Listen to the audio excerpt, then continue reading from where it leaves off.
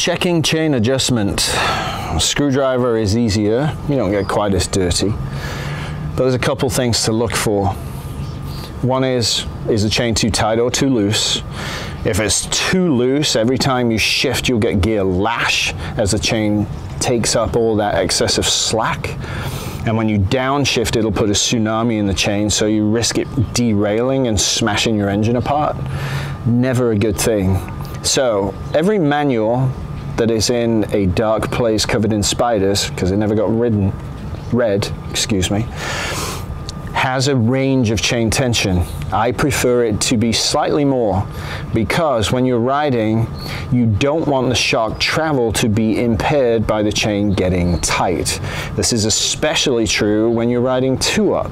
The chain tension must be done. How do you check it? Here's the screwdriver. You want to go behind the footrest, and what you want to do is lift the chain up. But what you don't want to have happen is that as you stretch the chain, the top chain moves up.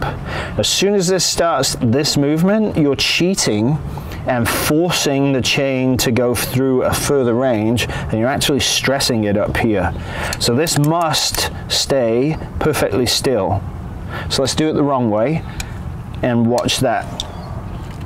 See it lift and come off the plastic runner. That is not how you check chain tension. I need more coffee. So up until that just starts to move. There it is. That's what we have for free play.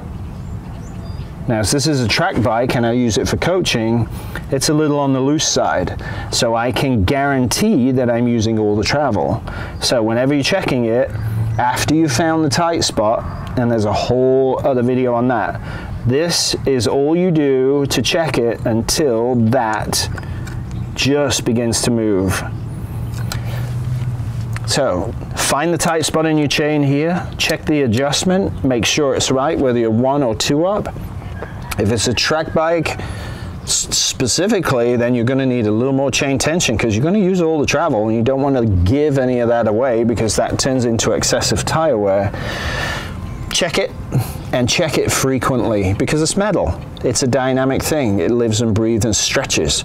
So don't set it once and forget it, because you're going to clean the chain about every 300 miles, somewhere around there if you're diligent.